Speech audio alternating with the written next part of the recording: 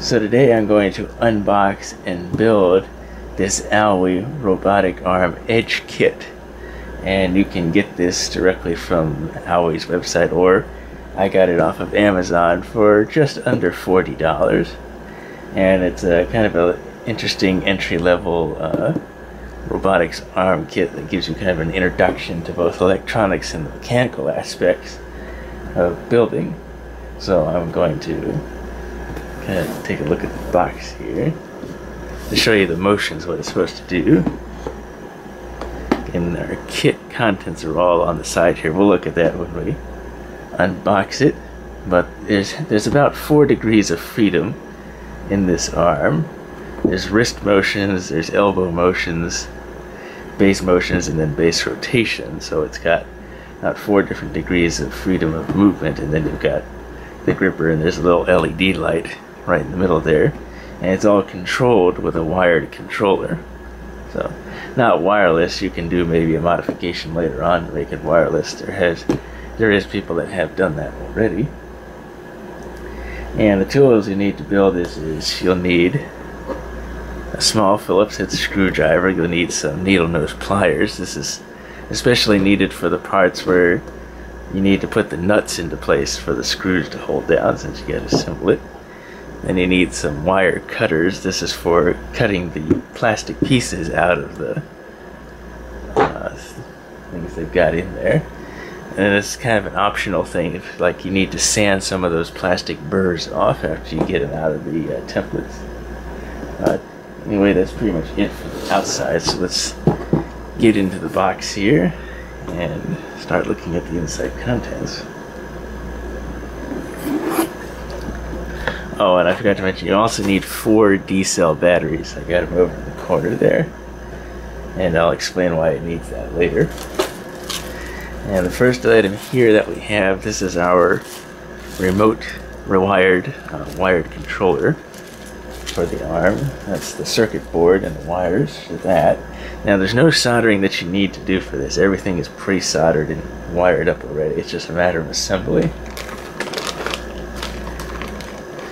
And this is the parts bag for the robot arm. There's a little LED part in there. There's some of the gearing for the motors, plates, and of course a couple of wiring in there. Let's see. This is our controller casing. The plastic case that circuit board I showed you earlier goes into. And let's see. A couple bags of parts. This is one bag of the plastic parts that we'll have to separate from the templates. And these are some of these are the gears that go on the outside that allow for some of the arm movement. And these large yellow pieces are part of the base. So that's kind of the base part.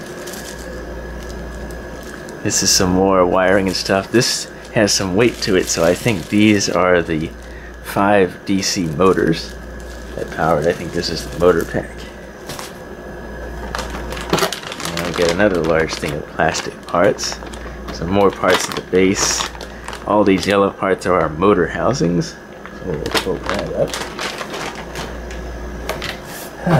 And then inside lies our instruction manual. Step by step building instructions. All illustrations for how to build it. So get this box out of the way. I'll stop this here and we'll resume after I got some packs open and we start construction. Alright, well, it looks like the first step here is doing some of the mechanical assembly involving putting together some of these motor casings.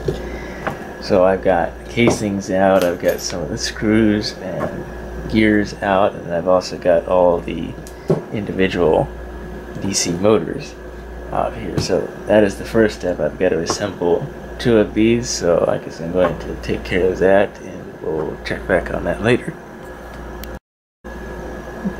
So here's the inside of one of the gearboxes for the, well, motor module, I could say, and how it's assembled. There's a blue and a black gear that goes through here on the other side that you can see right there. And that kind of acts like a clutch gear. It allows this black gear to skip inside the blue gear there, in case the arm overextends or something like that, where the gears would end up binding. And they just got this normal gear reduction, and then these motors use a worm gear to drive the system. So this provides plenty of torque from this small motor setup. Of course, you're not going to have a whole lot of speed, and that's what a lot of people notice. So this is what one of the motor modules look like. So I have completed building the 4 motor modules that it needs right now. 2 of them have short wires probably for the base, and 2 have longer wires for the upper portions. They're color coded, and 1 has a white gear versus a black. So those are done. Now with the instructions, what I need to build is now start working on the base and the battery holder for the D-cell batteries. And then I got to build the one last module for the gripper. So we'll get working on that now. Now we've been coming along on the base here. We've got the 4 D batteries installed, and we've also got the base motor platform installed there too. The interesting thing I noticed here is there's a separate power wire from the main power wires in the battery box. My guess this is for the LED light. This is the main power wire for the whole system, because apparently this is 6 volts off of here, and this would be 3 volts off of here, so that's probably a 3 volt LED that they've got on there. I'll just explain that. But we've got this assembled. Now we got to start doing some more of the other motor assemblies and whatnot, so we'll get to that here during construction. So we've taken care of getting the arm installed on the bottom motor and getting the other motors attached to it. Right now I'm working on getting the gripper motor put together, and then we will attach that like so to there, and it will be controlled with the wrist motor here. So we'll get to that.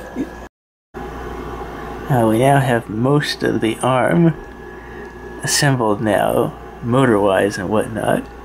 Battery box is just being put together. I'm now starting to put all of the electrical connections together, and also start building the circuit board and control box for the robotic arm. And so far it's coming along. It's been taking several hours to get it all together here, but now let's see what it all comes out like when we're done. Well, now we have finished construction of the arm. The control board is inside the enclosure here, and it's all been wired up, and all the wires are guided in the places where they need to be. So all that's left now is I just have to put together the wired remote, and this arm should be ready to go. I'll be doing the assembly of the wired remote right now. We've got the main board and the back plate and this long ribbon cable. Right now I just finished installing the metal control tabs for each control surface on it. Now the next part that I'm going to have to do is start putting these on here, and then I'm going to have to put the front casing on and secure that down. Then all I got to do is hook up the remote, and this thing should be ready to go. And now, after several hours of work, our OWI Robotic Arm Edge is now complete. The controller is all built together. The ribbon cable is connected. I've already done some testing to work out any bugs. There was an issue with the motor in here where the gears weren't meshed properly and the motor was stuck. So I had to take that apart and fix that, but now everything works. You got your controls. Motor 1 controls the gripper. 2 is your up and down hand movement. 3 is the wrist movement or arm movement. And 4 is the whole arm. And then 5 down here toward the bottom is your rotational movement. That's the way you can pick up the screwdriver. And of course the little switch here turns on and off the LED on the front arm.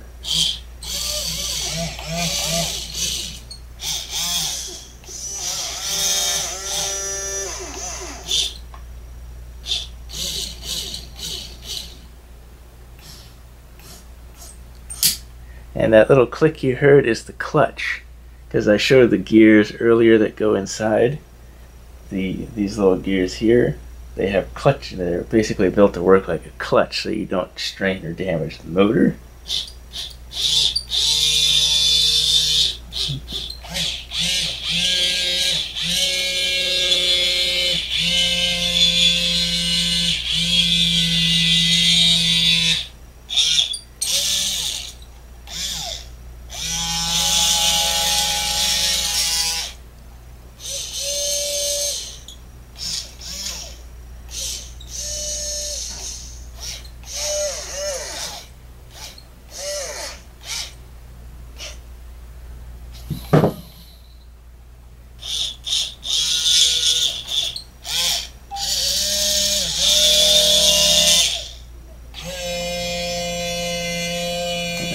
Off.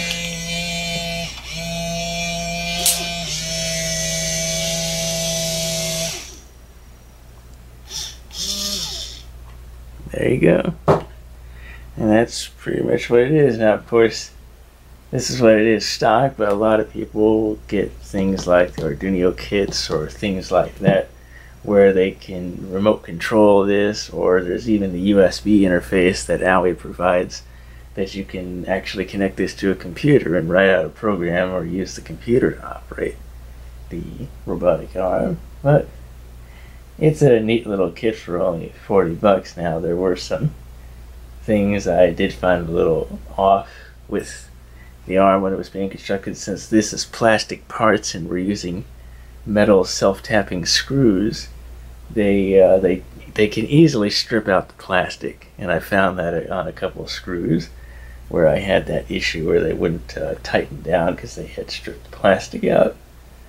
And so it's some of the other issues. Again, I had the issue where the gears didn't mesh up properly in this motor module, so I had to take that apart and fix that. It was just a matter of taking it apart and making sure the axles all lined up inside, because when I put it together I must have got it misaligned.